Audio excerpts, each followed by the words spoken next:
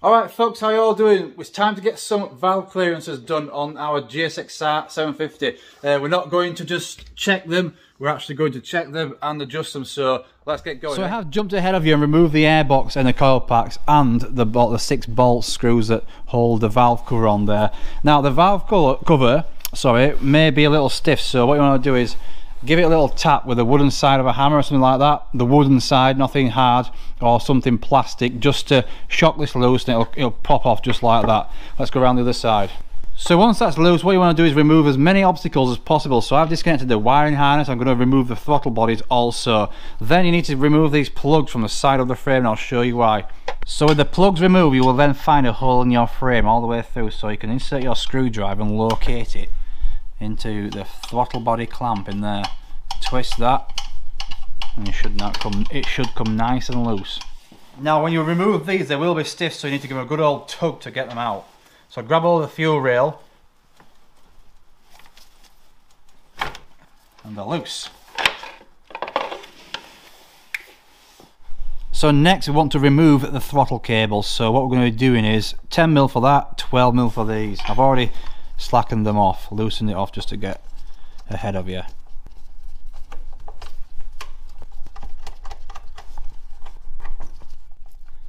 Very awkward with one hand on it. There we go.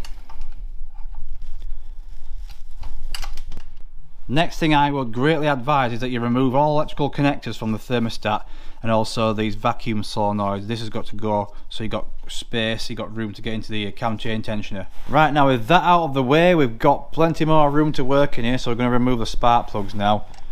This way as well, when we remove the spark plugs, we can check, see what colour the plugs are. So the top one, I've loosened these off, obviously they weren't like this. You might get a little bit of oil spillage, but don't worry about it, you won't lose it all.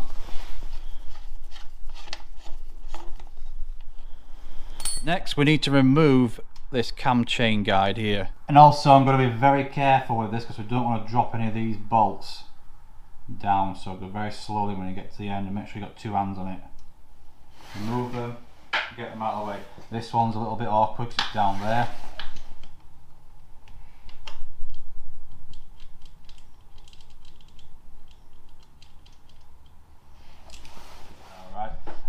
Okay, so next thing, now we can see the cam chain. I can also check that is under good tension. It feels quite good, that. Now usually when I'm doing timing on any vehicle whatsoever, I want to see the cams straight in front of my eyes, and then I want to look down at the flywheel notch mark thing so I can see that everything's perfectly aligned. We don't want things to be off slightly or not lined up at all. But the problem is with this Suzuki, the frame is that bloody massive and they've not got any holes in here, which would be ideal, just to see where the timing marks are on the cam sprocket. So that makes this extremely awkward and it makes it difficult for a beginner. However, they have machined, thankfully, some slots into the rear of the cams here. You may not see those, we'll get to them in a minute. They have machined some slots into both cams there, and you can align those in the direction they should be in order to check the timing or your valve clearances. Now the problem with that is, depending what angle you are looking at those cams, how do you know that they are perfectly aligned? To get top dead center, this must be here. Okay, so what we're going to do now is check it with the cams, make sure they're aligned also. Now we can't see the timing marks on these sprockets, you can barely see them, should I say. They are there, but I cannot get in there with the camera to show you where they are, so I'll just do this merely on an illustration. But usually on all the other bikes that I've usually worked on, you can see the timing marks. You face it from this angle and you can see where the timing marks are on sprockets and align them with the head, top of the cylinder head face there, and you know that your timing is bang on. But this is kind of a guesstimation in most words. So can you see that notch there? Look, there's the notch. That is pointing up now, and from where I'm looking, it is in line with this oil feed here. Okay, so now you know, with that top dead center there and that notch pointing up, it is in line. So your other notch on the exhaust valve should be pointing towards the tank, alright, or it should be pointing towards this bolt here, alright. Can you see that? Hopefully you can see it. It's so dark and awkward. So again, the notch is there, alright. That should be pointing towards this. And the other notches here should be in line with this oil feed here. That's if you're looking at it from this direction. Okay. I've just aligned this as to top dead center. You can see that timing mark there. If I get that square on, that's roughly in line with that. You see that? Sorry, the light's reflecting. So there we go. You can see that, hopefully, the timing mark there. So to do this, if you've not done this before, I've just got, is it 17mm?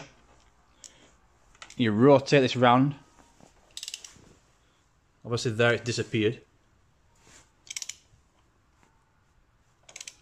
Rotate this round. The spark plugs are out, so it should be quite easy. Oh, we've just gone past it. Bugger. Right, we'll go round again. That's me looking at the camera. Try and go slower. As the cams rotate round, this will get easier and stiffer. Where is it? There it is. So, okay, I'm just going to tap that a little bit just to get in line. Now then, so we've aligned everything up, and I've put some more red marks on here just to show you which cams you're going to be checking with the feeler gauges. So we're going to be checking the inlet intake here on cylinder 4, and we're going to be checking cylinder 2 intake also. I'll put the marks on there, and on the exhaust side we're going to be checking cylinders 3 and 4. Okay, so I'll put the marks on there which cams you're going to be testing first. Then we're going to rotate this round and we're going to check the other ones. Alright, so okay, so the tolerances for the intake valve clearances need to be between 0.10 and 0.20. okay, I do this in metric because I find it a lot easier. And the exhaust side needs to be between 0.20 and 0.30.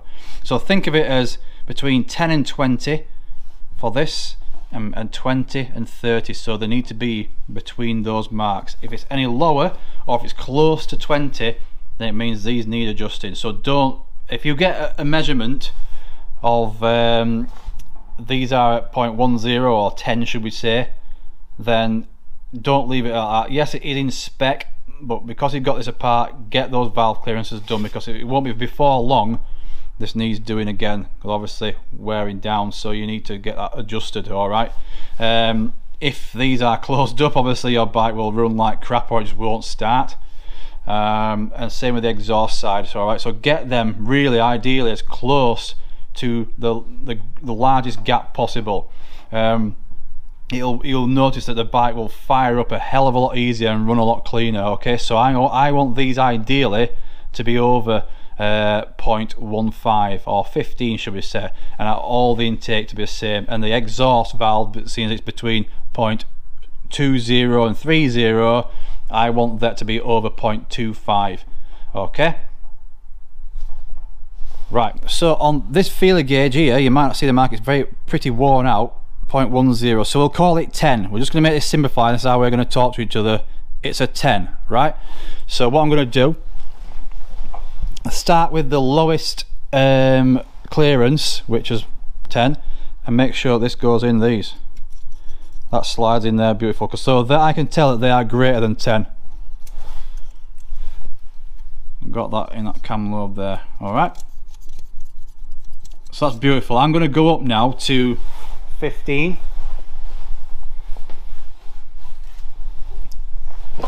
So I'm going to go up down to 15. If these are at 15, I'll leave it where it is. So that 15 doesn't go.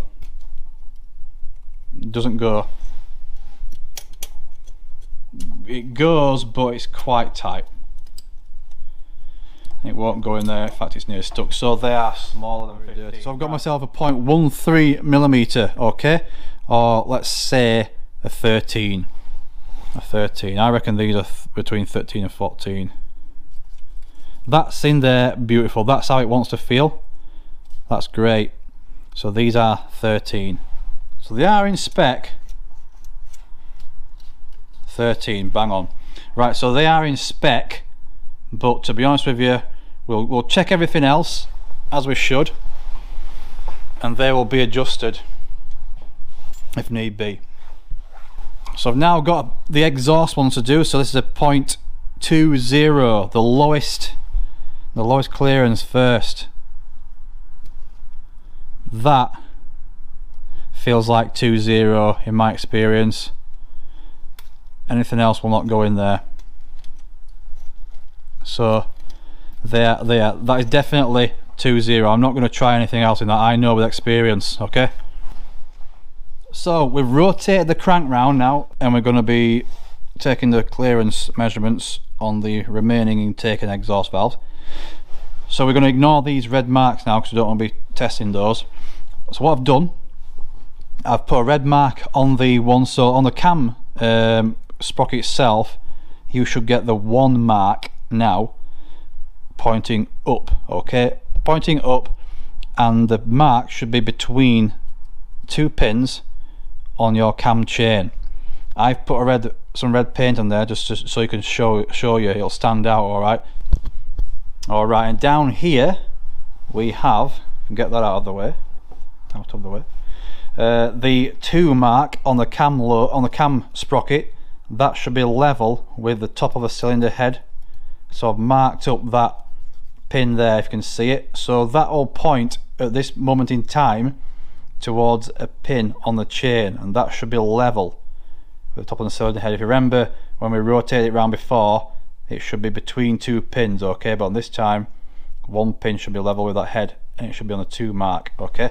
So another recap, we've got our first mark here is between the cam chain pins, and our second mark here is a pin level with the cylinder head top. So we've rotated this around. Now on this side here, the notches have disappeared because we've got 1 notch which is pointing down. We can't get to that, and you can't even see it, so it's useless. And we've got the other notch which is pointing towards the bottom of the radiator. That's where it's pointing, that way, okay. But you can feel that one, but you just do not know if that is completely where it should be at all. So we're going to go with the marks from here to make sure we're our top dead center. Alright, so we're going to ignore these red paint marks now, because we're going to be measuring the remaining cams. Let's do it. So I've got myself a 20 in my hand. We might as well start with exhaust. So the end one here, let's see if we can move this torch around a bit better. That feels just like the other one, so we're at 20. We're at 20 with that. 20. Did I get that then? 20. They all feel perfect to me. I'm not going to go any higher than that. So I'm going to take a 13 now, because we've already checked these with 10. I'm going to take a 13 and see if these intakes are the same as the other ones. So again, that feels like 13. That feels like 13. The last ones. Oh, it feels a little bit tight, that one. That's 13, very good. Let's see if I've got it in right. That one, can I get it from the back? That is just, I would say, 13. Just feels a little bit tighter than the other ones, but it does go. So I'd say they're all 13 then. Okay, now this is crucial. You must do this. So you need to draw out a plan of your cylinder head and your valve shim thicknesses, clearances, okay? This is worn pretty evenly, this engine, I would say. It's not had such a hard life, this bike, so I've never really come across a bike before that has all these worn in the same evenness as this has, so that's pretty good. Usually you'll get some are tighter than the others, some are more open, and you know that this has been running incorrectly for some time. But enough said about that. So I've left these blanks. I'm going to place my shims in here when I take them out. We've got all our clearances down here, so we need to make these gaps bigger, basically. But we can't do that until we get our shims out. I'm going to measure our shims. That's what we're going to do now. So we're going to dismantle this, alright? Alright, so I've removed the cam chain tensioner. I'm going to show you the best way to remove this on the bench rather than on the bike, because it's so tight in there I cannot possibly get a camera in to remove this, and I do need both my hands, okay? So let's take a look. So the cam chain tensioner should sit in the bike just like this. Obviously this is at its full extent now, and we'll explain why. So this only should really be out about this much when it's on the bike. It should never go to that extent, okay? If it does that extent, you've got no chain in there, basically. Alright, so first thing we need to do is crack off this 10mm bolt here. You can remove this. You can remove this and put that in a safe place. Then a flat screwdriver. If you insert a flat screwdriver in there and turn it clockwise, you'll notice the plunger is retracting. Okay, there's a lot of tension on that. That feels like a nice healthy spring. See that retracting? Let go of that, spring's out. That's doing its job correctly, okay? It shouldn't go back, it shouldn't rattle. So you know this tensioner is in good health for now. Right, so when this is fitted to the bike, and what we need to do now is remove this bolt here. You can get a tool which will wind this back and it locks into there. And guess what? I ain't got one. Okay, I could make one. I may even try doing that, but we've not got one at the moment. I've always managed without. Okay, so then you need to slacken off, crack off these bolts. One, whoops, stay in there you. And two, crack them both off so you can loosen them. Then what you need to do is you need to keep the pressure on this so it's pointing in, because when you unscrew these bolts and take it out, that plunger is going to push against the pin and push these out. It should be fine, it shouldn't break or anything like that. I know on the earlier RMZs they were pretty brittle with these, so they used to crack and shear off almost very easily. But this is quite much more thicker than those bikes. So what you can do is wind this back just enough so it sits away from the pin, and that can be locked off. Then these should come out pretty easy, okay, and you can pull your tensioner away. But failing that, if you are struggling to wind that back and hold it, because you do need it's very tight in there, what I would do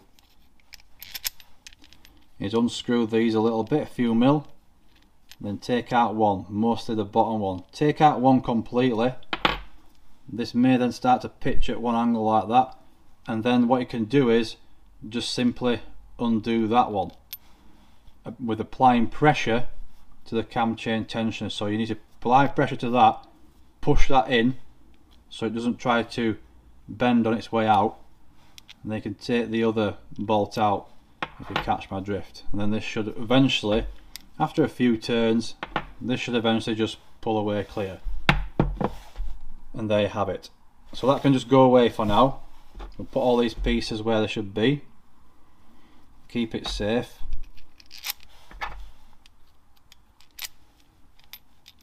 Put him over there. Right, back to the bike. Right, so all of these are 10mm bolts. You may need a small one to get to the back there, whatever you've got in your toolbox, because it's quite tight on some of these back ones. Slacken them all off till they're kind of finger tight, and you should be able to pull them out. I usually leave the centre ones tighter so I can get all these out first, and the centre ones should push this up, because there will be some tension on it, and you will notice when you start loosening some of these bolts off that some of them will become tight again, because there is some pressure pushing up here. It should come away just like that.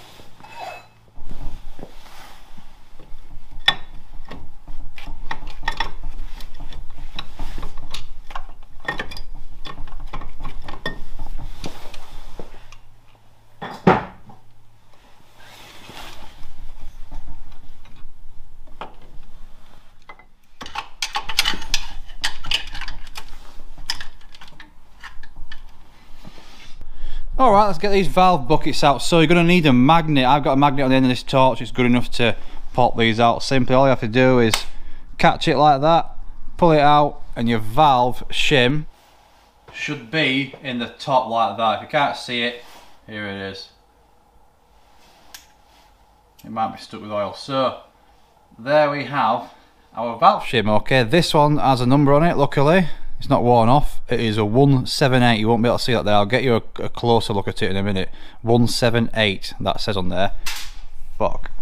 Alright, for this next test you're going to need either a micrometer or a vernier caliper, okay? I don't use the digital vernier calipers, and I always use metric tools, metric micrometer. It's a lot easier to use, okay? I'm going to describe this next task procedure in a way that you will understand it better. Try and make things simplified and easier for you to understand if you're not an engineer or if you're not familiar with the mechanical engineering terms, alright? Doing the valve clearances and measuring these shims is very easy. I see many people get this wrong, or they have the stupid conversion charts, this and other. You don't need conversion charts, it's quite simple. It's only like counting pennies. I'm going to show you the easy way to do this, alright? Okay, so here we have a metric micrometer. On the thimble, this is called a thimble on the metric micrometer, you can see this zero. This looks like millimeters, doesn't it? It looks like millimeters, looks like 5 mil, 10 mil, 15 mil, and all that, but it isn't. This is in microns. This is actually a hundredth. Each one of these lines represents a hundredth, or 100 microns. Okay, so I'm going to simplify how to use one of these so you can get your correct valve clearance. So if I wind this out, we've got millimeters on the top. I'll get this right out so I can show you.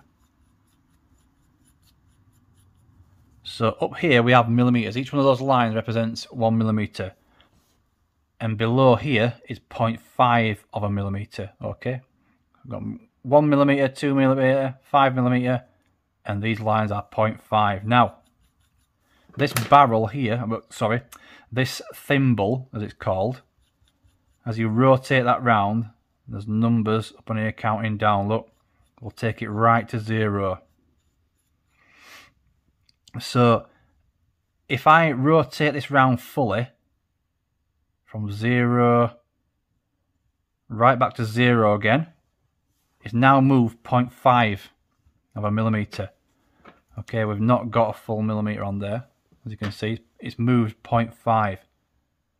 I move it around again, you can see that 0.5 mark there just appearing on this. I move that, rotate that round fully again. We have now moved this 1 millimeter. Okay, that's 1 complete millimeter. So what we need to do now is grab our valve shim.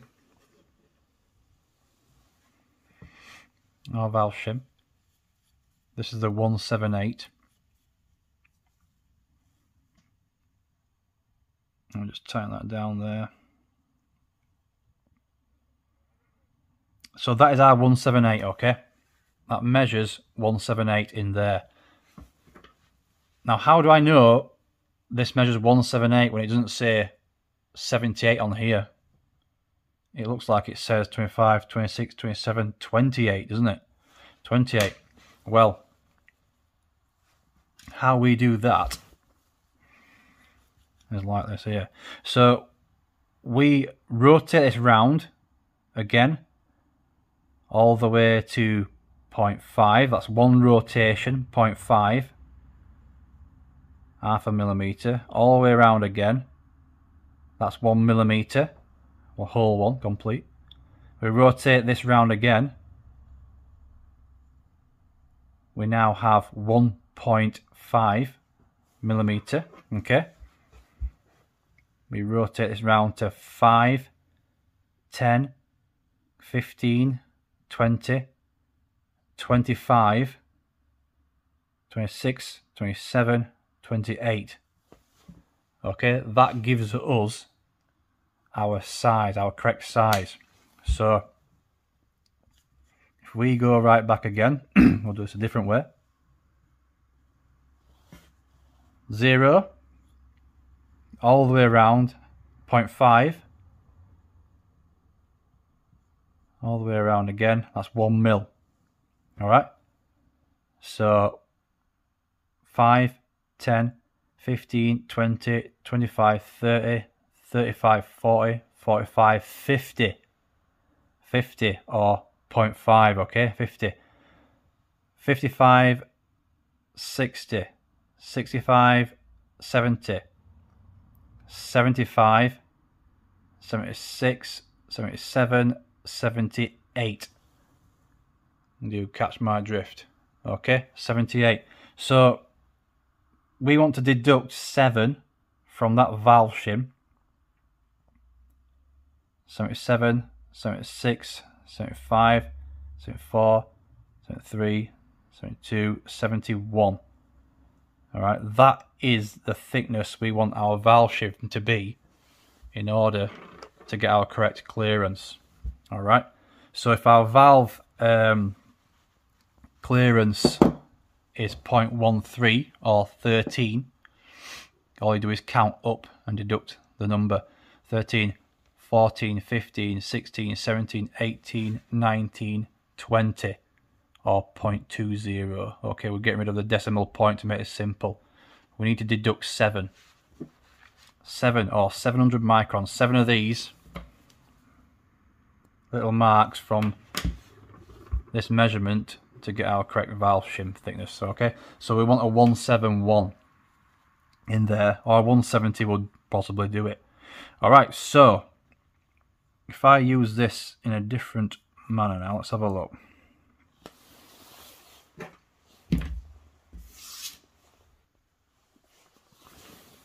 Right, so I've got my I've got my feeler gauges here. Very faint the writing, so we've got our 0.13 on there. Can this camera focus? Please focus on it. Now it looks stupid.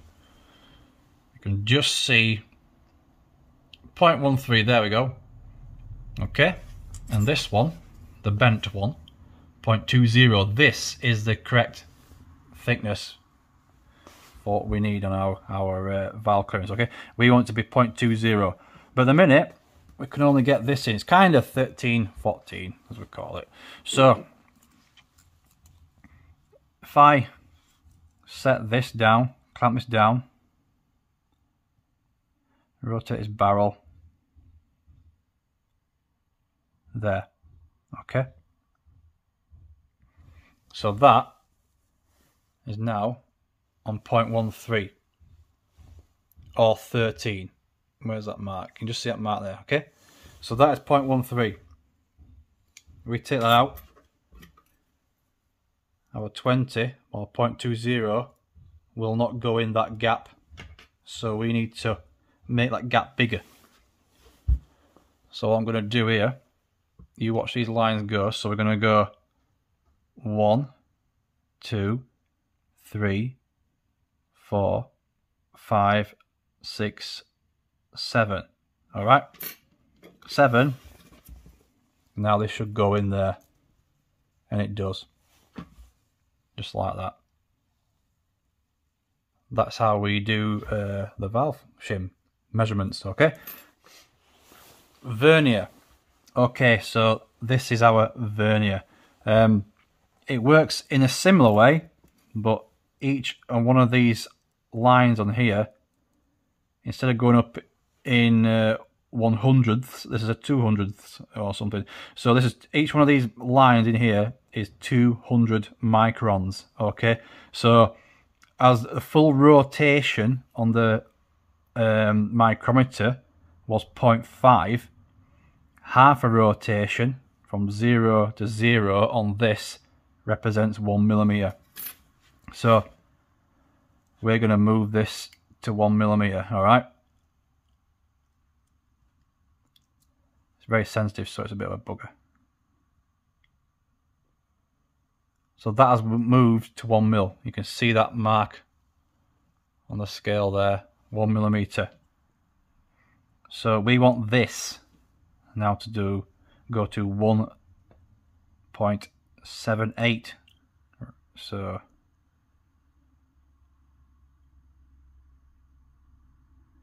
just around about there. So 1.78. Where's our valve shim? This is our 1.78 valve shim, which goes in there. 1.78. That's what we've got, okay? So from 0 we have on the scale 2, 4, 6, 8, 10, 2, 4, 6, 8, 20. Okay, that's how these go up on the vernier. Not as accurate as a micrometer, but works in a similar way. So we want to, we've actually got a valve shim here of 170. That slots in there beautifully. Knock that down. 1.70. I can use this valve shim to get our correct thickness, our correct clearance, okay? That's how that works. Put that back where it needs to be. Alright, so this is a, like I said, this is a bit of a naff one. It's not very accurate. Oh, it's not bad. It's zeroed itself nicely there. Alright, let's do a little bit of maths, okay? Let's do a little bit of maths to get these valve shim clearances correct, alright? So I'm going to do you an example. So we've got a gap of 0.13 on our inlet, okay? 0.13 millimeters, and our gap needs to be 0.20 millimeters, alright? But we're going to ignore the decimal points just to make this simple. So we want to achieve a gap of 20. Let's just say a gap of 20. But we've got 13, okay? Our gap is 13.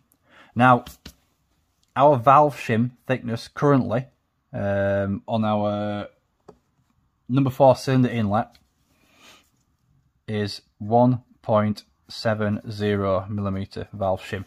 That's what it measures at. Or let's just say 170. So we need to put a smaller valve shim in there. Put a smaller valve shim to achieve our 0.20 or our 20. So what if we put a valve shim of 169 in there? If we put a valve shim of 169, is that going to give us our clearance? It won't. We're just taking one off, aren't we? We're just deducting one. So that will give us a clearance of 1.4. Not good enough. So what if we put a 168 in there? A 168 valve shim. That's going to give us a clearance of 0.15, isn't it? Almost snapped my pencil then. That's going to give us a clearance of 0.15 millimeter, which we don't want. So if we put a 163 in there, if we deduct 7 from that, we put a valve shim, thickness valve shim of bloody hell, that's not 3, of a 163 valve shim, okay, just like that. That will give us our clearance of 20. We're dropping 7 from this valve shim here to give us our clearance of 20. That's simply how you do it. Alright, so now on my little illustration, my cleverly drawn illustration of my cylinder head, I've got my valve shim thicknesses, okay? So here it wrote down here is the thicknesses of the shims, the current shims I have, and here is the thicknesses that I need, okay? You can swap these around, so I've ordered some valve shims, I've ordered some, and you can swap these around. So I want, this one's a 178, I want it to be a 171, I can swap that with a 170 or a 172, okay? That'll not give me my 100% correct clearance. If I put that 172 shim in there, it'll bring it in spec. That is going to leave that clearance, valve clearance, to 0.19, isn't it? That's where it'll leave it. If I put that 170 valve shim in there, then that will give us a clearance of 0.21, wouldn't it? So it's slightly bigger. It won't make an incredible amount of difference, but if I continue that path and swap these valve shims around, which you can do to get these in spec, if I swap them all around, I'm not going to get a 100% accurate clearance throughout all these cams. What I want to achieve is getting a 100% clearance, all these valve clearances to be the same. That is what I do.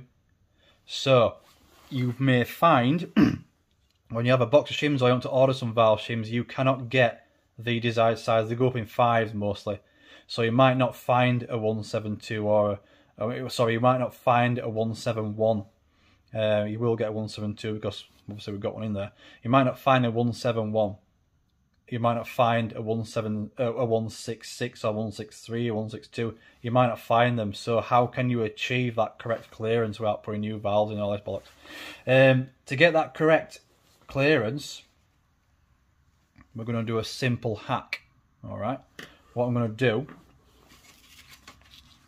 is take my 500 grit or at least 600 grit sandpaper. We're going to turn this valve shim over so that the number side is pointing down, and I'm simply going to sand it. And this is what I do. Okay, I press down hard. It needs to be on a flat surface. Press down so you're not pitching it around. Just go around in circles. If you go around in circles, you're more guaranteed to get a nice even lay. If you go side to side like that, you might just bevel the edge of it. You might put a chamfer on it and not get it correct. So I'm going to go around in circles just to make sure, or figure of 8s like this, and I'm going to re-measure it with our micrometer. Okay, this one is the 178. I'll just put this in, place this in here just a second. So this was the 178. It's now 177. Okay, 177. If I keep sanding that, it's a long way to go to get this to 171 when I have a 172 valve shim. I can just use that one, take 100 microns off it. But this is for demonstration only. So I'm sanding that down. Alright, let's see what we've got. Sorry, I'm dropping that. There we go, 176. Okay, 176. Nearly. So I could keep going with that. Right down to 171 or something. It's a bit daft really because it's a long way to go, but like I said, if I take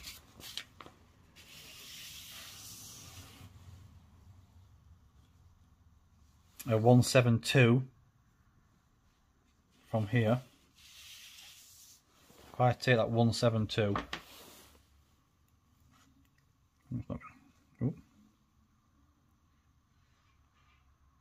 okay, there you go, 172.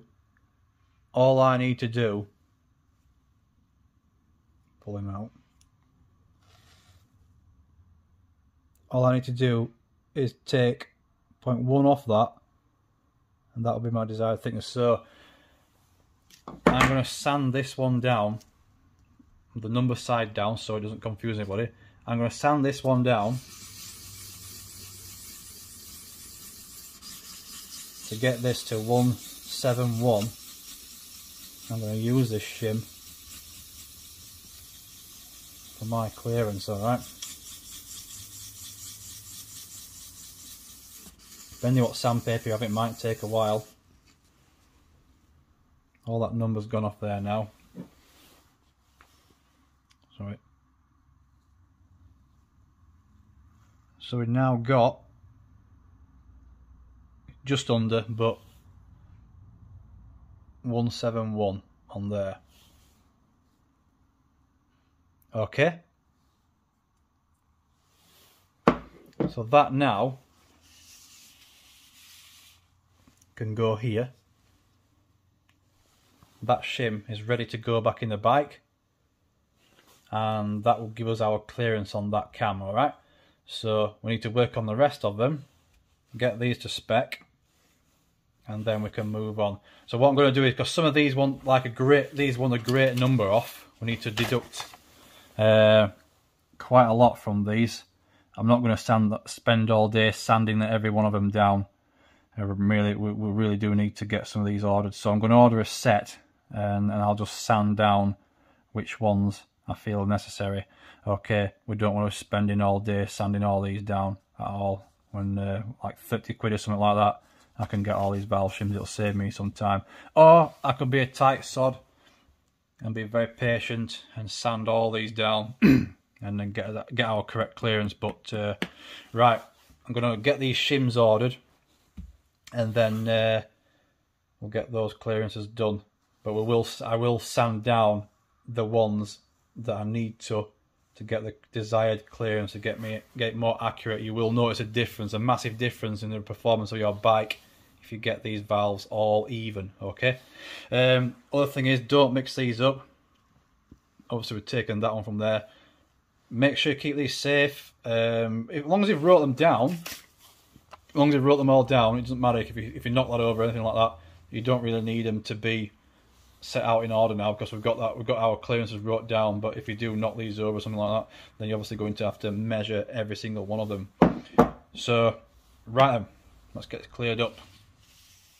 Right, that's all for part 1. So check out part 2 and you'll watch me get these valve shims in. We'll check the clearances again and get his bike assembled back on the road. So check out part 2. Alright?